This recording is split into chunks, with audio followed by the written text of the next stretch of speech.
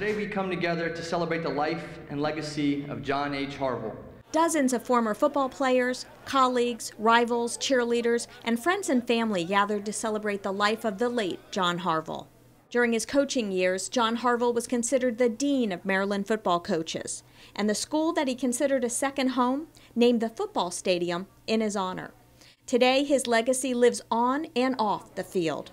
He was a true Southern gentleman. He was one of the best people I have ever known in my life. I am so proud and honored to be his granddaughter. He's the reason that I do what I do. He gave my dad an opportunity in 1969. My dad was fortunate enough to work with Coach Harvill for 27 years, and I grew up with Coach Harvill. He was like a grandfather to me. He was like your grandfather. I mean, he was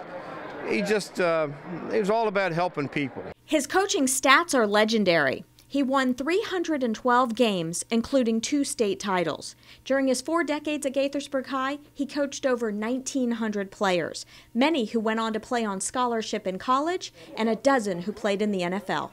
He was the best coach I had during the season, after I got out, after I went to Maryland, and also after I played professional sports. But as a coach, he was demanding and hard. He really molded you as a player to be the kind of person you were going to need to be when you got out of school into life. He was the most innovative coach of his time.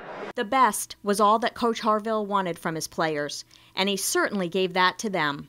Harvill died late last year.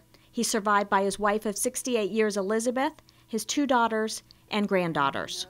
He cared about the kids that played for him, and he did the best job that he could do, and he loved every kid that played for him. For MyMCMedia, I'm Sonya Burke.